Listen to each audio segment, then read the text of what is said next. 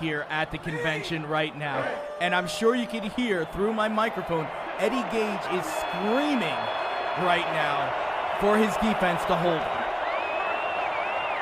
This would be the miracle of miracles if LA can pull this one off.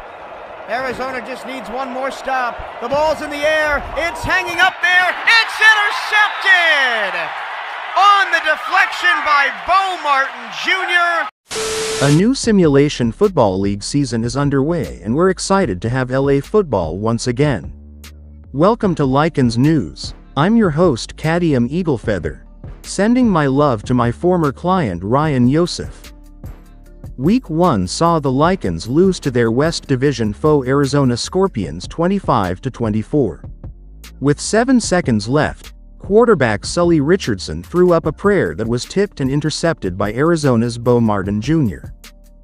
With heads held high, Los Angeles is now focused on defending their home turf.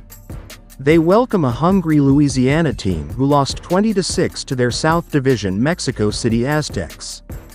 Both teams would love to put a digit in the win column, but who will do so?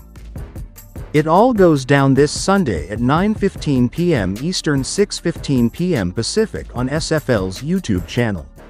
For Lycans News and LosAngelesLycans.com, I'm Kadium Eaglefeather.